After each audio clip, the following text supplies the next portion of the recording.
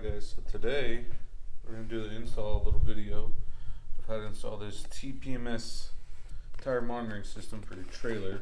I've been wanting to put one on the trailer for a while just so I can monitor my tire pressures, the heat. So what you get when you first open the box, with your little instructions, is how you install the dust shield. This is the manual on how to change the batteries. Then you get your install manual. So this is solar powered, so you can put it on your dash. You don't have to plug it in, as long as you got sunlight, it'll charge. Then you get 4 sensors, they're all marked. If you look at them closely, they're all marked. Left front, left rear, right front, right rear. Comes with all your USB, your cigarette lighter charger, some nuts, some extra washers for if you got to change the batteries. There's little washers inside these little modules. You unscrew them with the provided tool, and there's a battery inside of here with the O-ring that keeps it waterproof. So here's the tool. You just break this tool apart. It's kind of hard to do with one hand. Break the tool apart. It's 2 pieces. Then you can take that those caps off. And you get your dust shields. There's a little sticky mat you can stick on your dash.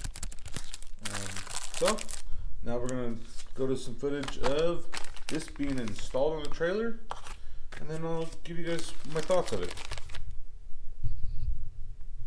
Here we are at the trailer. Only a few steps to put these on. First step, unscrew your valve cap. Take your corresponding cap that goes to the right tire. In this case, this is the right front. First, you're going to want to take your dust cover, slide it over your valve stem, all the way down to the bottom, and then flip it inside out. Then you're going to take your jam nut and spin this all the way down. It helps if you don't drop it. Spin it all the way down to the bottom of the valve stem. Okay. Then you're going to take your cap, your sensor, you screw it on until you get it tight.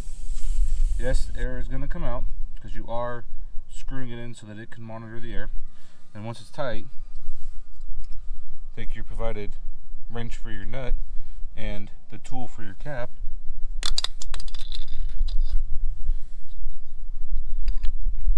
That way you can hold your cap while you take your jam nut and spin it all the way up and tighten it till it's tight. And the last step, take some leak detector. In this case, this is just for stuff from work.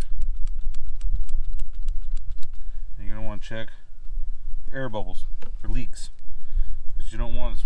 It's the one thing I worry about with this is because you are going onto a valve stem, that it could leak. But if you get them tight, you put dust covers on, you check them for leaks, you should be okay. And then the last step, take your dust cover, pop your dust cover over, that way nothing gets in there, and boom, there you go. 1 sensor done. Now 3 more to go.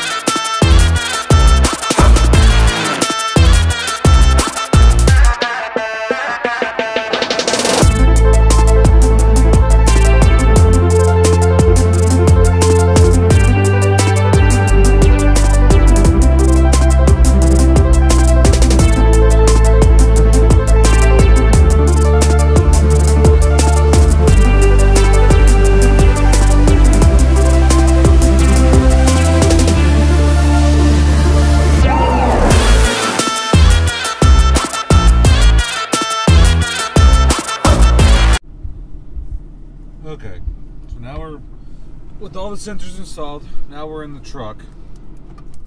Turn it off so you guys can hear a little bit better. This is the little module. So what we're going to do is hit the power button, hold it until it comes on.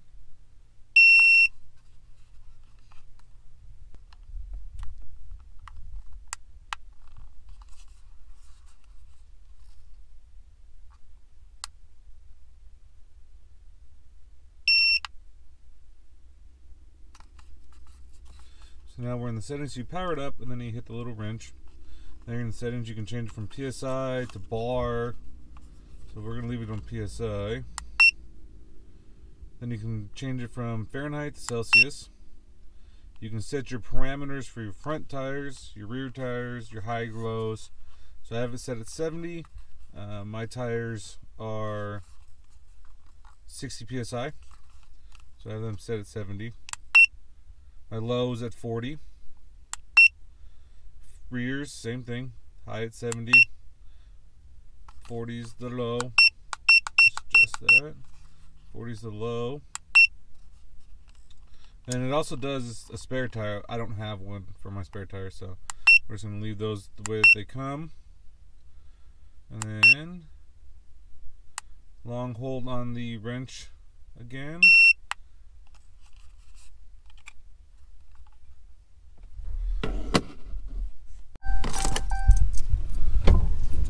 So there you go. We took a little ride, and now we're getting all the temperatures and pressures of all 4 tires on the trailer. This, I think, is going to be a game changer. I've always been a little nervous not knowing what's going on with tires, because like I said, if you do get a blowout on the trailer while you're driving, it could be pretty dangerous. It could blow not just blow your tire out, but it could take the fender off if you have fenders. Our trailer currently doesn't have any fenders. It has a little skirt by it, but if your trailer has the beauty fenders, it'll tear them right off. It's nice to be able to know when you go on long hauls if your tires are getting too hot, because that's indicative of the tire gonna blow if it gets getting too hot, which is nice because they do have a high temp alarm which you can set to whatever temperature you want.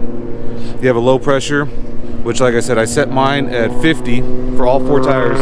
Is the low tire warning, and then my high tire high tire pressure is set at 72. My tires call for 65 psi. I may lower that down to 70 just to be a little safer. It doesn't hurt. All it'll do will just chime inside that little module and it'll light up and let you know. The best thing is if you run over something in the road while you're driving, it has a quick loss alarm. So if you run something over and you start losing air really fast, it will alarm. That way you can pull over, get on the side of the road, and deal with what the problem is. So my honest review, haven't used it towing the trailer on a long trip yet. We just installed it, but just driving around town with it, I'm already impressed. Installation was quick, 10 minutes.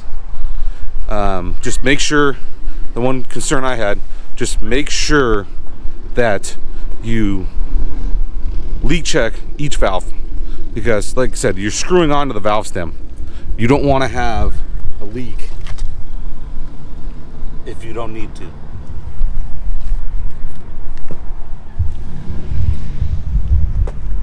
And there you go. That's the installation of the 4 sensors. Now, you could get a 5th one if you really wanted to, and put it on your spare tire. I don't see that as a need for me at this current moment, because spare tire is just on the back of the trailer. But it would be nice. That way you know if there's something going on with your spare tire before you get a flat, you would be able to fix your spare tire and not have to be stranded on the side of the road with no spare tire. So leave your comment in the comments of what you guys think. Thanks. Bye.